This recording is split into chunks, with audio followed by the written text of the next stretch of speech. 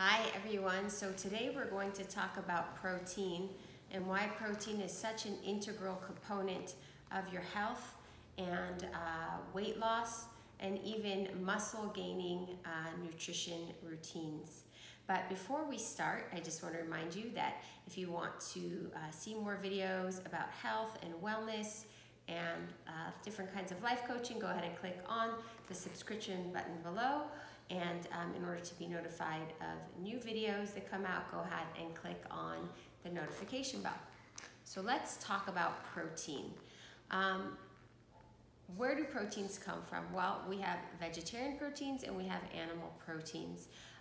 But the thing about the animal proteins that's so unique, the ones that come from things like eggs, seafood, meat, chicken, is that animal protein provides all 9 essential amino acids. And why do we call these essential amino acids?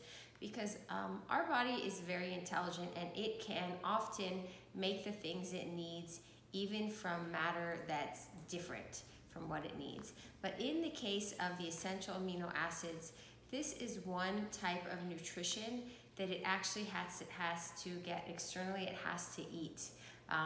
So you have to eat these things, and most of them can only be found in animal proteins.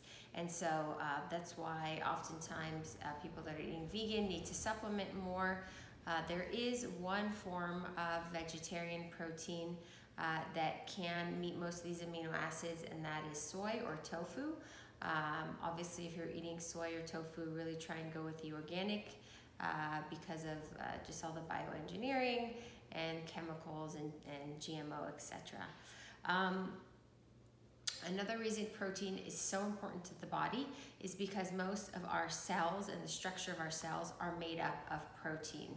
And so our body needs protein to build and repair tissue. So you know, if you've got any kind of injury, if you're working out, if you're trying to build muscle, if you're trying to lose weight, so you want to, you know, go from more fat to muscle, you're going to need protein in order to have the proper nutrition to nourish your body. Another reason that protein is so important is because, you know, high fat and high carb combinations can create fat storage. So if you're having more protein in your diet, your fats and your carbs are going to be reduced, and you're going to be eating a nutrient that is not going to affect fat storage as much. Now, how much should you have? There are figures that vary widely depending on the body that you're looking at, whether that's the World Health Organization or whether you're looking at low carbers, whether you're looking at vegan doctors. But on average, we're talking anywhere from 0.36 grams per pound all the way to 1.2 you know, gram per pound. Now, an easy way that I like to think about this is every time you eat, you want to have protein. Protein is an integral component of your meal. It will keep your blood sugar more stable. It will keep you more satiated. It will satisfy hunger much more than, let's say, if you had a purely carb meal, like for instance a pasta with tomato sauce may fill you on the spot, but you'll get hungry soon after because of the blood sugar spikes that will come out of it.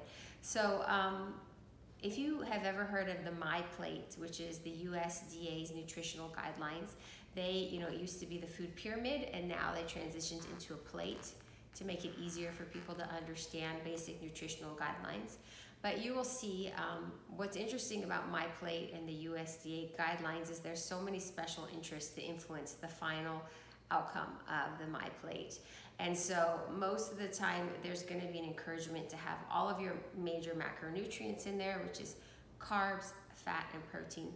But you'll see that in every meal they recommend that about a quarter of your plate or more, or let's say about a palm's worth of your plate, is always going to be your protein component.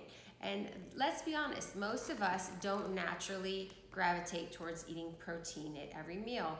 You know, maybe one meal a day, maybe two, but if you're eating 3 meals a day, I highly doubt that every one of your meals has a strong protein component. And so I really want to encourage you to start incorporating that. And one of the reasons that we're not necessarily drawn to protein, but we're drawn to other things, is because other things might, be more sexy, might be tastier. Think about it. A fluffy piece of bread, creamy pasta, cakes, those are all more appealing than having steak all day. Even though, maybe you are a steak eater and love steak or love bacon, once you've had it once, you kind of don't really crave it again during the day. And that's exactly the point. Protein is hitting your necessary nutrients, and that's why it's quenching your hunger. Whereas things like high carb foods are not going to do that. And so what's going to happen is, if you're not getting enough protein, you're going to be hungry more often, and you're going to be eating more because your foods are nutritionally low. You're not hitting your protein needs, and so you're finding yourself eating more and more because your body is trying to meet its needs. Something else that's really important about basic protein is that it is lower in calories than fat. And so you have to realize that fat is the highest density caloric food.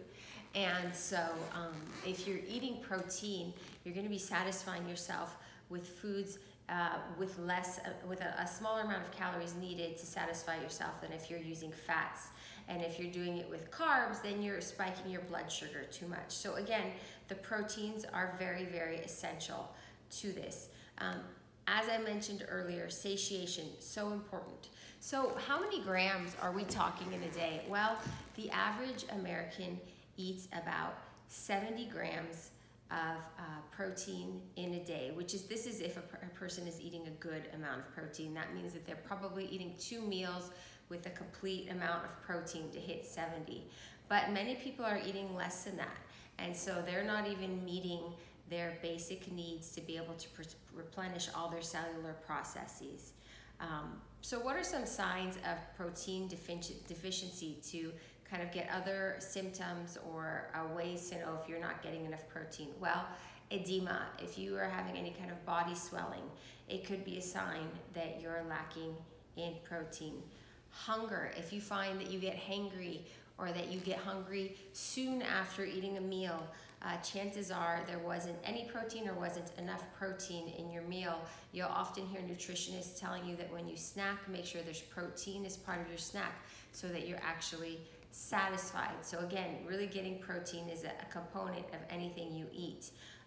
Your hair, is your hair very dry? Are you losing hair? Are your nails very brittle?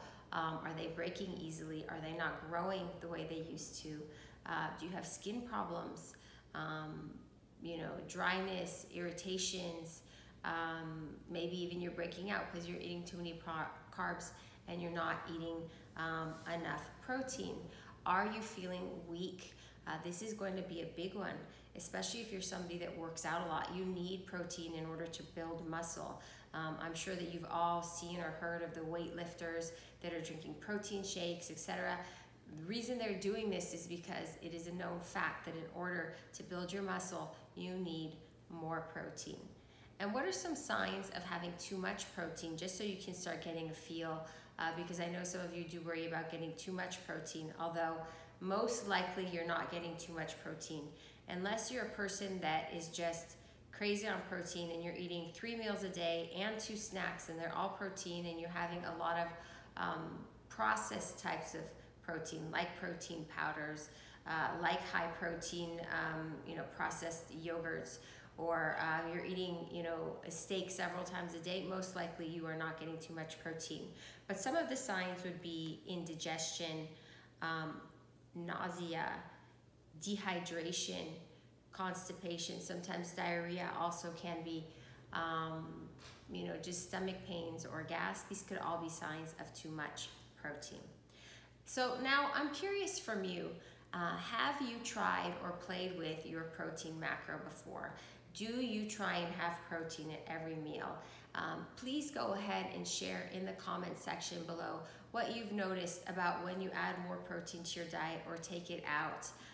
If you're a vegetarian, what kind of vegetarian protein sources are you using in order to be satiated? Are you using beans? Are you using nuts? Are you using organic soys? Go ahead and let us know in the comments section below. Again, I want to remind you that if you like this type of content, or if you have any other type of content that you're interested in and want to shoot me a message or comment on a video, go ahead and subscribe by clicking on the subscribe button and click on the notification bell to be notified every time there's a new video. Wishing you many blessings. Thank you.